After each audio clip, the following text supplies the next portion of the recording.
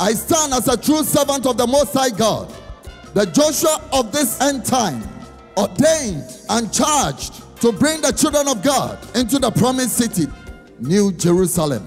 And also as Peter, the rock in this end time, upon which Jesus has built his church, and the gates of hell shall not prevail against it. I stand to preach the message of righteousness, without which no man can see God. Repent and be converted, that your sins may be blotted out, when the times of refreshing shall come from the presence of the Almighty God. In Jesus' name.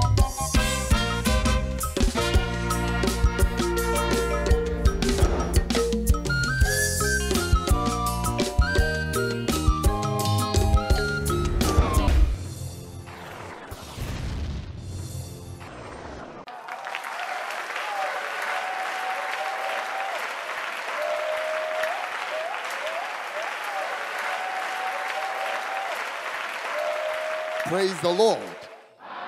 Praise the Lord.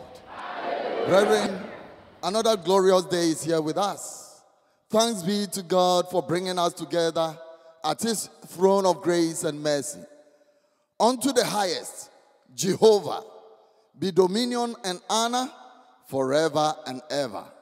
Unto the children of God, peace be multiplied in Jesus' name. Amen.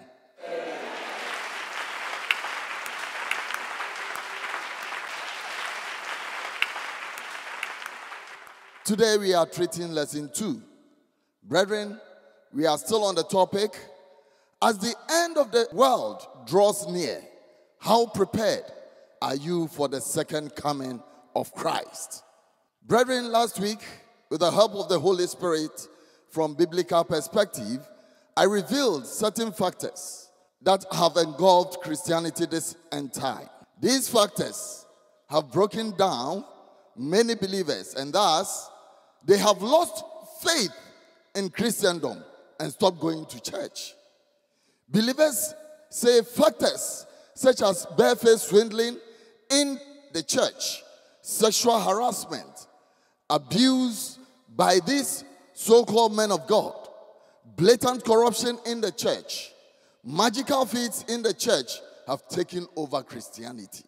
However, from the Bible, I examine for us to understand that these happenings must take place in Christianity to fulfill the words of Christ.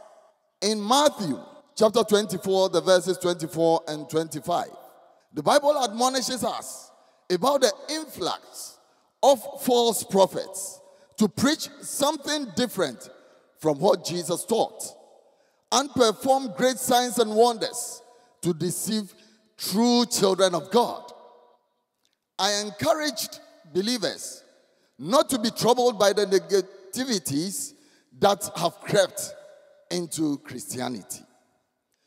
Furthermore, I admonish that these happenings will continue to the end of time, and nothing can be done to change them. But rather, true believers should find out what pleases the Lord and be obedient to them to make their election to heaven sure. In 1 John chapter 4, the verse 1, the Bible admonishes that as true believers of God, we should not believe every spirit, but test the spirits whether they are of God, because many false prophets are gone out into the world. The false prophets are here with us in this world. Therefore, Christians should be unfazed by their deeds. Let's proceed to today's lesson. Today's subtopic is the two ways in Christianity. Brethren, last week I promised to reveal a very important aspect in Christianity that has eluded many believers. Across the world, many believers are of the view that the word Christianity incorporates all those who profess to be followers of Christ, believe and read the Bible, and so any Bible-believing church is from the Lord. Brethren, do not be deceived that because you believe in the Bible and go to church, you are heaven bound. No. In Matthew chapter 7, the verse 21, the Bible says, "Not everyone that saith unto me, Lord, Lord, shall enter into the kingdom of heaven, but he that doeth the will of my Father which is in heaven."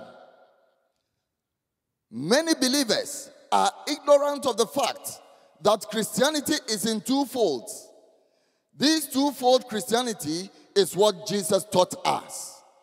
They are the narrow way and the broad way. The Bible says in Matthew chapter 7, the verses 13 and 14, "Enter ye in at the straight gate, for wide is the gate, and broad is the way that leadeth to destruction, and many there be which go in thereat. Because straight is the gate, and narrow is the way, which leadeth unto life, and few there be that find it." Amen. Brethren, Jesus, who is the way, the truth, and the life, is telling us that there are two ways in our Christian journey. One that leads to eternal life, and another that leads to eternal destruction. Thus, the narrow way and the broad way. Furthermore, with the narrow way that leads to eternal life, only a few will find it. But the broad way has many people in it. That path leads to destruction. For Jesus said in John chapter 4, the verses 21 to 24, that the true worshippers of the Father will worship him in spirit and in truth. And in John chapter 6, the verse 63, he says his words are spirit and life. Let's read John chapter 4, the verses 21 to 24. "Jesus saith unto her, Woman, believe me, the hour cometh when ye shall neither in this mountain nor yet at Jerusalem worship the Father. Ye worship ye know not what. We know what we worship, for salvation is of the Jews. But the hour cometh, and now is, when the true worshippers shall worship the Father in spirit and in truth. For the Father seeketh such to worship him. God is a spirit, and they that worship him must worship him in spirit and in truth." Also in John chapter 6, the verse 63, "It is the spirit that quickeneth, the flesh profiteth nothing. The words that I speak unto you, they are spirit and they are life." Brethren, the narrow way Christianity is solely based on the word of God, which is in spirit and in truth. And in the end, there will be eternal life. The question, therefore, is, why should people serve God and end up being destroyed? Who will embark on a journey knowing very well that the path that he or she has chosen leads to destruction? My question again is, how will you know that the path you have chosen will lead to eternal life or eternal destruction? Answering this question will let you know your result. That is, if you end up in heaven or the lake of fire. Brethren, we know Jesus Christ was sent by God to bring salvation to us. Also, Jesus is the only one name that God has given us, through whom we must be saved. Now, let's read from the book of John chapter 3, the verse 16. "For God so loved the world that he gave his only begotten Son, that whosoever believeth in him should not perish, but have everlasting life. Also from Acts chapter 4, the verse 12.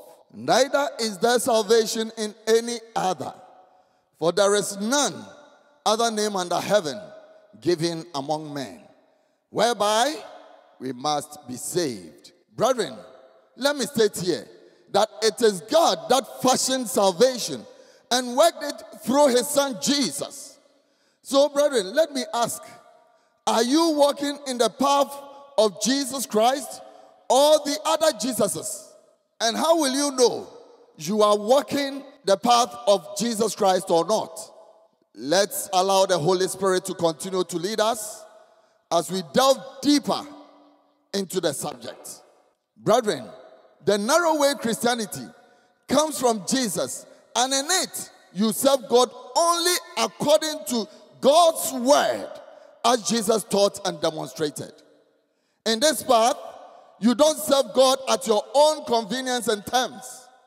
Adherence to God's word is total and absolute, irrespective of how much it will cost you.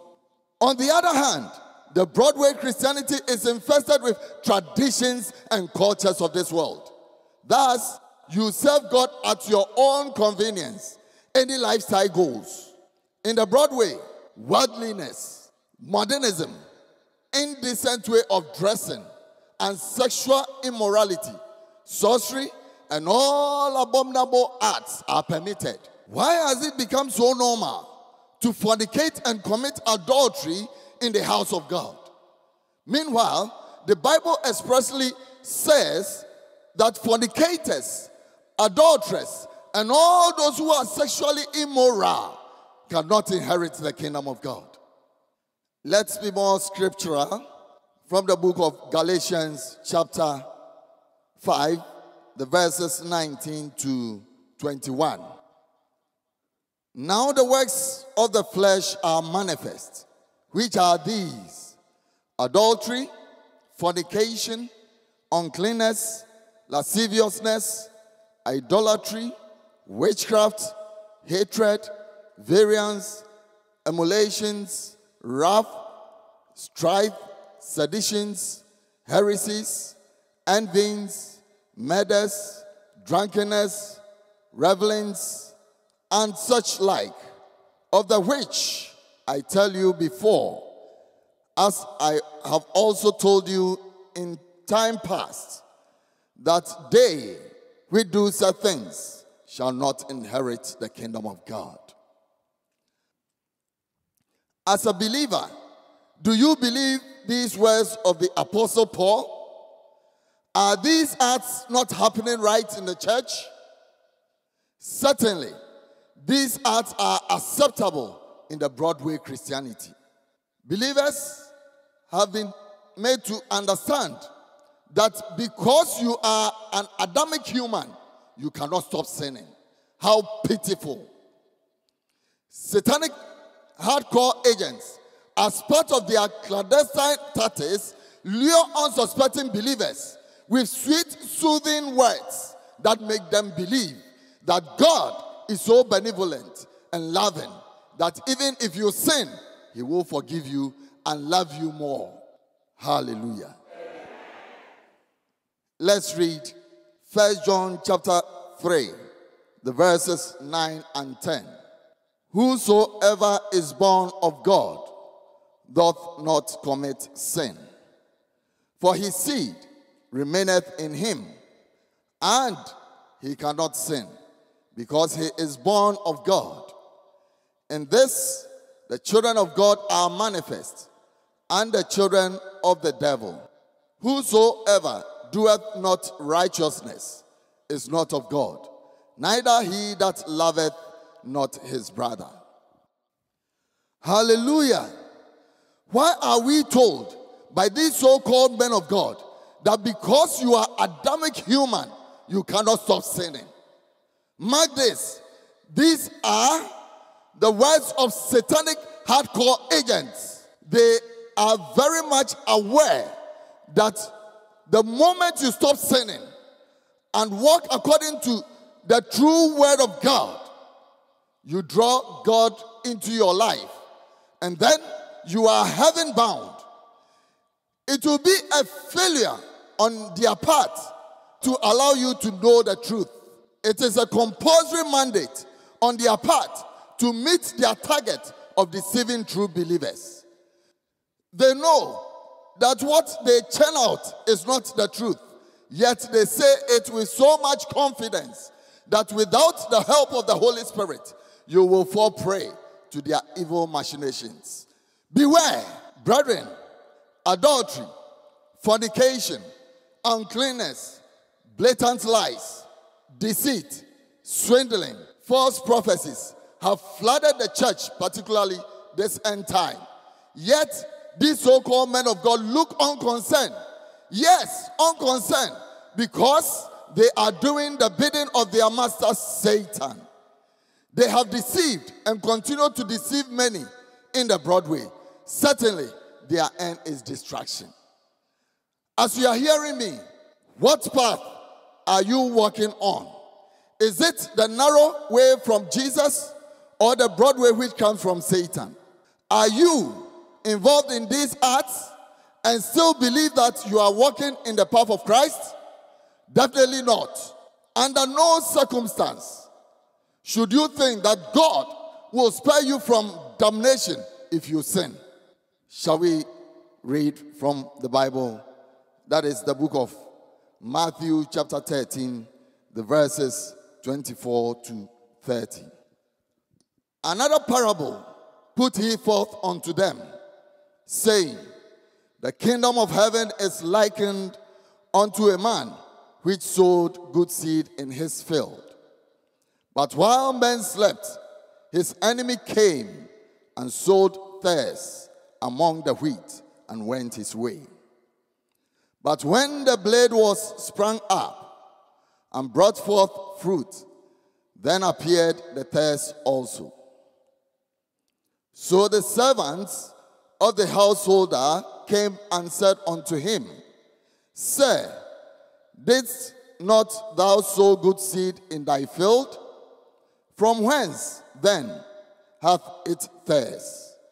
He said unto them, An enemy hath done this. The servants said unto him, Wilt thou then that we go and gather them up? But he said, Nay, lest while ye gather up the tares, ye root up also the wheat with them. Let both grow together until the harvest.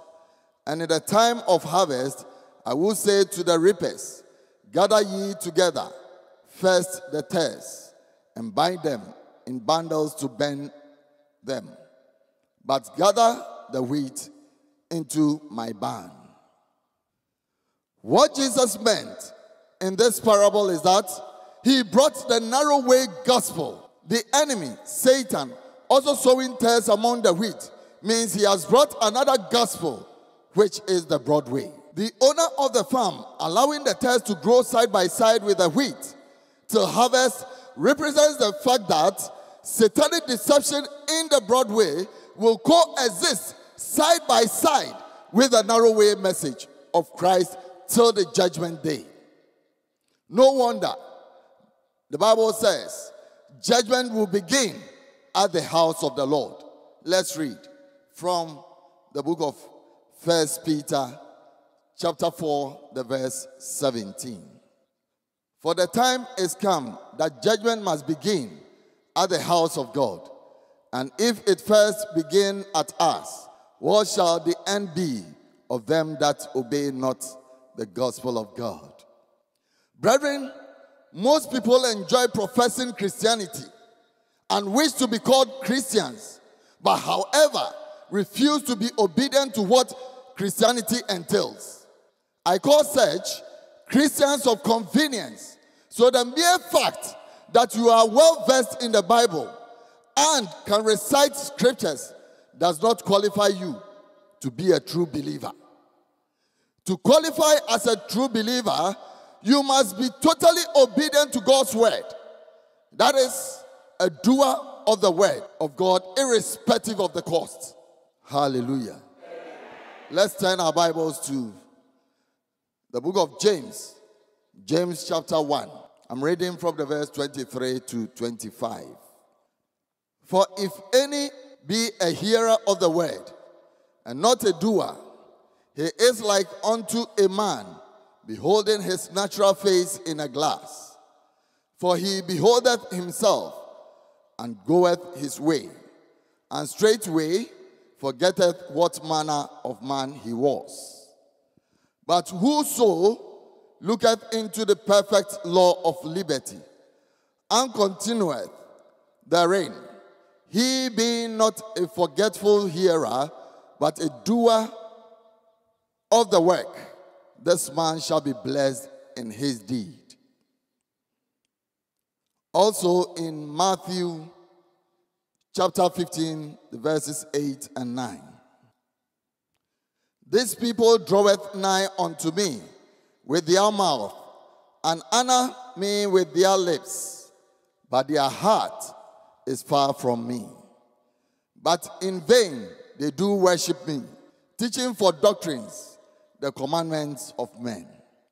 Brethren, the Broadway Christianity is also known as another gospel, as Paul referred to in Galatians chapter 1, the verse 6 to 10. Let's read. I marvel that ye are so soon removed from him that called you into the grace of Christ unto another gospel, which is not another, but there be some that trouble you and would pervert the gospel of Christ. But though we or an angel from heaven preach any other gospel unto you than that which we have preached unto you, let him be accursed. As we said before, so say I now again, if any man preach any other gospel unto you than that ye have received, let him be accursed. For do I now persuade men or God? Or do I seek to please men? For if I yet please men, I should not be the servant of Christ. Brethren, here Apostle Paul laments gravely that those who have moved away from the truth and turned to fables and what their itching ears want to hear should know that there are some out there who are perverting the gospel of Christ to their destruction. Furthermore, he warns seriously that if anyone comes to you, be it a human being, an angel from heaven, or even if he himself or any of the apostles comes to introduce something different from what they have already preached to you, to distort or corrupt the true word of God, that fellow should be accursed. Now the verse 10 says, for do I now persuade men or God? Or do I seek to please men? For if I yet please men, I should not be the servant of Christ. The Apostle Paul, a true servant of Christ, tells us that he will not preach what you want to hear to be persuaded, but only what the Lord has given him to say, regardless. Brethren, whenever or wherever you see a church that condones and encourages these acts, know that you are not far away from the Broadway Christianity. Additionally, the Bible says in 1 John chapter 4, the verse 1, Beloved, believe not every spirit, but try the spirits, whether they are of God, because many false prophets are gone out into the world. Also, in Matthew chapter 7, the verse 20, the Bible says, Wherefore, by their fruits ye shall know them. So, brethren, let me reiterate that you should not look far when you find these acts in Galatians chapter 5, the verse 19 to 21, happening right in the church. You are walking the path of the Broadway. Brethren, once you decide to walk in the Broadway, that is, to serve God at your convenience, I mean, you go to church and still sin, deceiving yourself that you are a child of God. Jesus, through whom one goes to God, will deny you before his Father. At that denial, know and understand that eternal damnation awaits you. The Bible says that there will be weeping and gnashing of teeth forever and ever. Let's read from the book of Luke, chapter 13, the verses 22 to 28. And he went through the cities and villages, teaching and journeying toward Jerusalem. Then said one unto him, Lord, are there few that be saved? And he said unto them, strive to enter in at the strait gate. For many, I say unto you, will seek to enter in, and shall not be able. When once the master of the house is risen up, and hath shut to the door, and ye begin to stand without, and to knock at the door, saying, Lord, Lord, open unto us. And he shall answer and say unto you, I know you not whence ye are. Then shall ye begin to say, we have eaten and drank in thy presence, and thou hast taught in our streets. But he shall say, I tell you, I know you not whence ye are. Depart from me, all ye workers of iniquity. There shall be weeping and gnashing of teeth when ye shall see Abraham and Isaac and Jacob and all the prophets in the kingdom of God, and you yourselves thrust out. Brethren, if you find yourself in the Broadway, worry not, for there is still an opportunity for you to quickly flee into the narrow way. However, know that time is running out. Remember, it's extra time of the end time. Watch out!